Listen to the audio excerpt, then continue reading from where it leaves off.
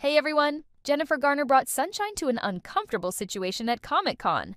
Over the weekend, she shared videos of herself stuck in a stalled elevator at the convention, humorously captioned, "Baby's First Comic-Con, a Short Story."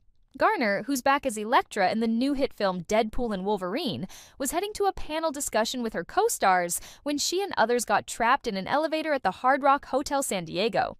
"I could use a Wolverine, I could use a Deadpool, I could use someone," she joked in her first video.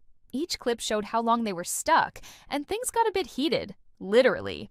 "It's toasty," Garner said, wiping away sweat. "I'm sfitzy. I need to blot." Ever the optimist, she kept the mood light, sharing advice she remembered from The Office or Brooklyn Nine-Nine about sitting down when stuck. After 40 minutes, she led a round of 99 bottles of beer. Finally, after a call to 911 and an hour and 12 minutes later, Garner and her fellow elevator mates cheered as first responders opened the doors. She made it to the panel on time. If there were a Marvel character whose superpower was positivity, it would surely be Jennifer Garner.